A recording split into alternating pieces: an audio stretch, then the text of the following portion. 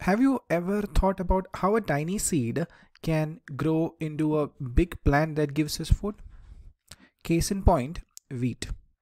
A single wheat seed grows into a wheat plant and eventually into wheat crop. Amazing, right? But here is a secret. Not just any seed can make that magic happen. Only good quality seeds can. So my question here to all future scientists and farmers out there, how do we pick the best seeds? So after preparing the soil, the next big step, stage 2 in the agricultural system, is seed selection. Let's dive in. Here is a fun experiment you can try at home. Grab a handful of wheat seeds and pour them into a bowl. Now add some water to the bowl, wait for a bit and observe. Take a moment to think. What do you think will happen? Some seeds will sink and some will float, right? Exactly as you see in this picture. Now here is a big question for you. Why do some seeds float while others sink? Well, the seeds that float are light and damaged. They're like empty balloons, not good for growing. But the ones that sink, they're healthy, full of life, ready to grow into strong plants. Cool, right? This clever technique called water flotation test helps farmers select the best seeds for sowing. Now that you've got your superstar seeds, let's learn how to sow them like a pro. Did you know that farmers use two main methods to sow the seeds? Yes, the old school method and the modern method.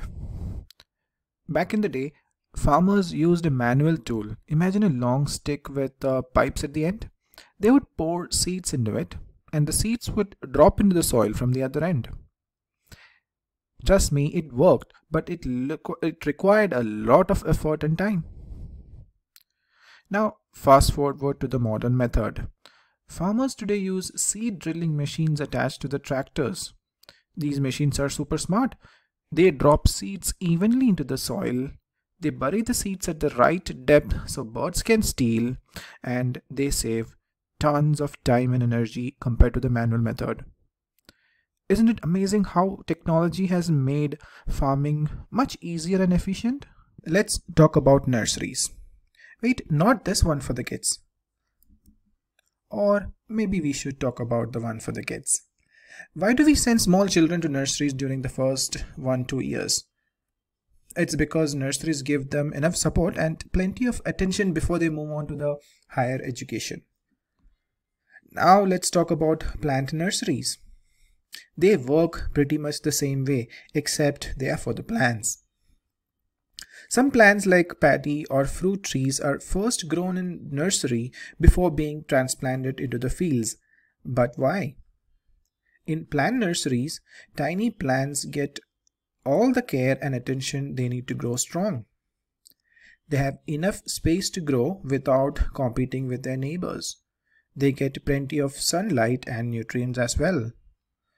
And also they are protected from harsh weather and pests during their delicate early stages. Isn't that cool?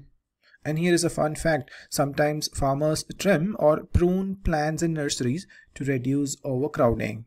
It's like giving the plant a nice haircut. And why do they do that? To help the plant grow better and stronger. That's the role of plant nursery in crop production.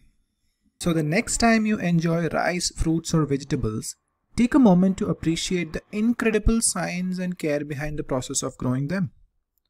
From selecting the best seeds, to sowing them and nurturing them into thriving crops. Farmers are truly like plant superheroes. Here's a question for you. What do you think the seeds eat to grow into strong plants? Do you think they need food like we do? Think about it and we'll uncover the answer in our next video.